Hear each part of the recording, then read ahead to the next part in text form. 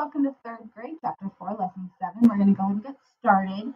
So I'm going to give you guys a little trick in order to help you out with this. So it wants to know if the product is even or odd. Okay, so if even one of the numbers is an even number, it's going to be even every single time.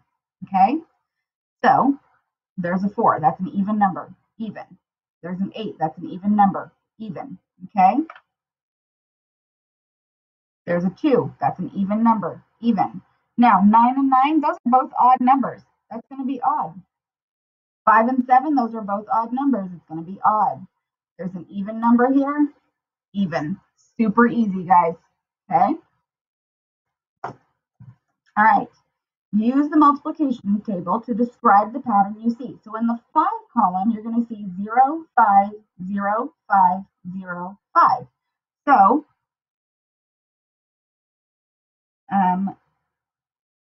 the numbers end in zeros or 5s. Okay? Super easy, y'all. Okay? In the row for 10, you'll notice that all of the numbers end in 0. Okay?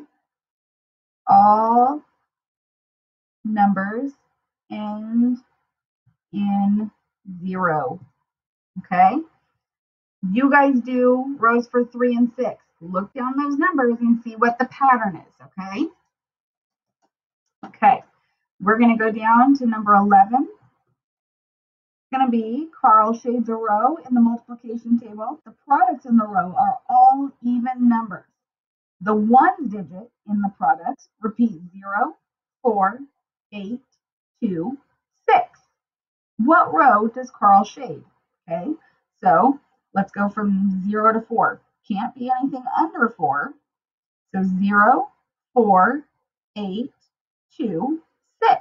Looks like he went down the 4s column. Okay.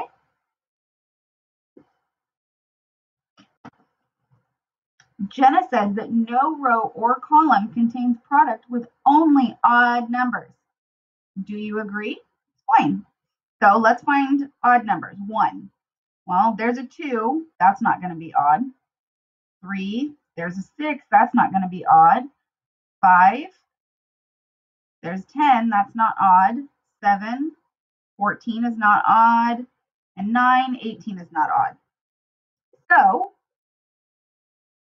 she is correct. So Jenna is correct.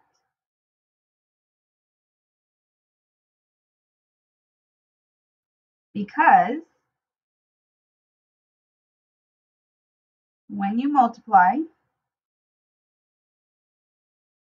by an even number,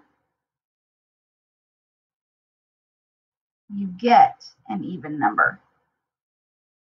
Just like what I was saying up top in the very top ones, if there's an even number, the answer is going to be even.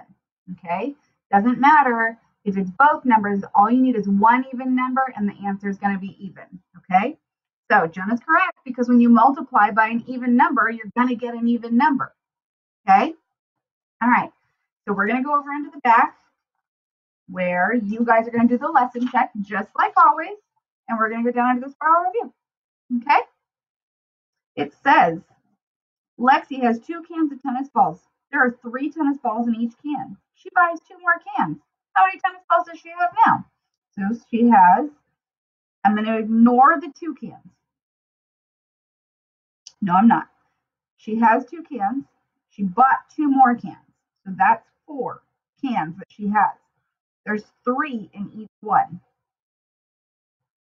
That would be 12 tennis balls.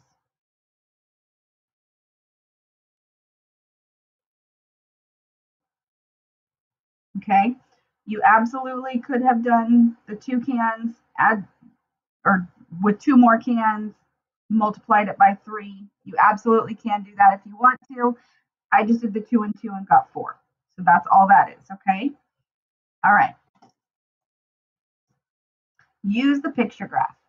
How many students have green eyes? Well, each one of those circles is worth 4 students. So it's going to be 4 times however many dots there are here. There's 4 dots. Well, 4 times 4 is 16. So 16 students. Okay. Sasha bought 3 boxes of pencils. If each box has 6 pencils, how many pencils did Sasha buy? Well, 3 boxes with 6 pencils in each one. That's 18 pencils. And find the sum. So all we're doing is adding, guys. 9 plus 3 is 12. We're going to carry the 1. 1 plus 1 is 2. Plus 6 is 8. 2 plus 7 is 9. 982. All right, guys. Thanks for hanging out for 4.7. Come on back for 4.8. See you soon.